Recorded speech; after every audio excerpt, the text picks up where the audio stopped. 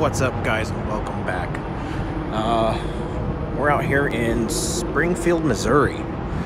So, as you guys saw last night, we were in Junction City in Iowa, I think. Yeah, we were in Iowa. Made it down, or no, it wasn't Iowa. I don't know. It's been a long week. Just about burned out a full 70-hour cycle in 5 days again. Anyway, we went and picked up that unit, which, as you saw, was an old one. Lesson learned: pay attention to the details when you're selecting a load. I saw Valley View RV. I assumed that meant it was a dealership, and I saw it was going to a private residence. I was like, okay, cool. You know, someone bought a unit. They want it delivered to their house. Easy day. Well,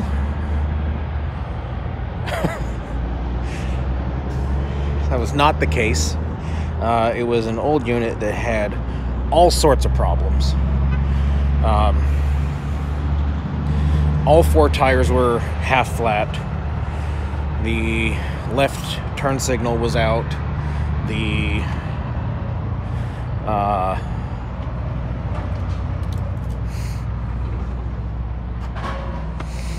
emergency breakaway cable was fraying.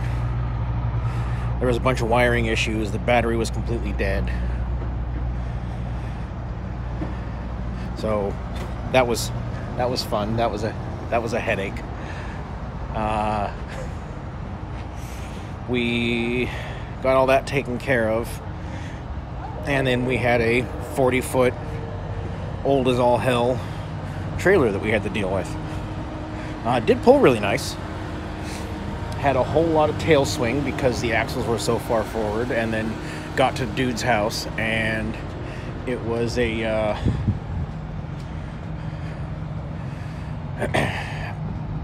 backwoods, back road, middle of nowhere house.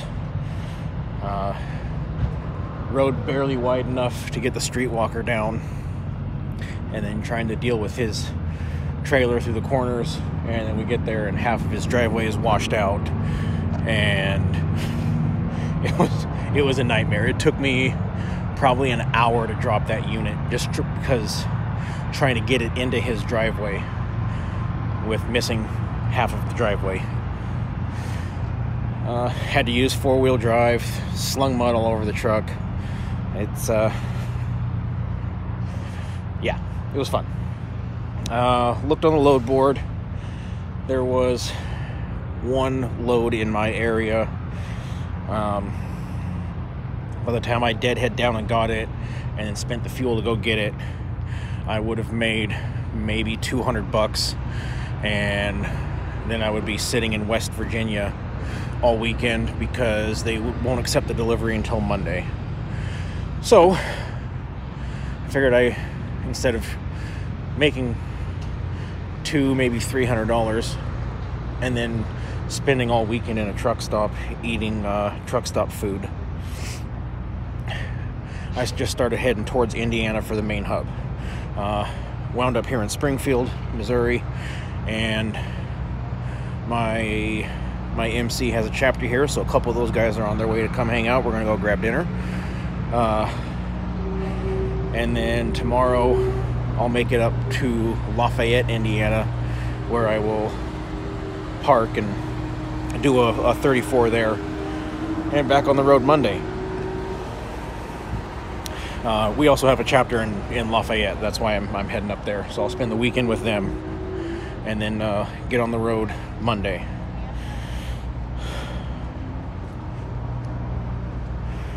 Not sure where we're going. There's a few loads that kind of got my attention right now, but I'm gonna wait and see what pops up Monday.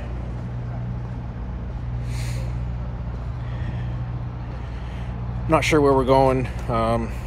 Keeping an eye on Wyoming, kind of waiting for all of that to look good before I even consider heading back home. And I don't really want to head home just yet. There's a lot of money to be made out here in the east, and living in Idaho, it's hard to get out east. So now that I'm here, I want to run. So I'll probably run a full other 70 cycle here, do another reset, and then start making my way back home.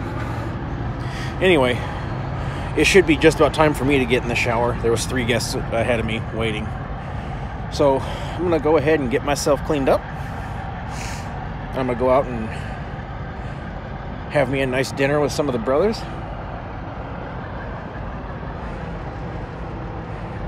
And don't know that I'll upload over the weekend just because there's not going to be anything to share.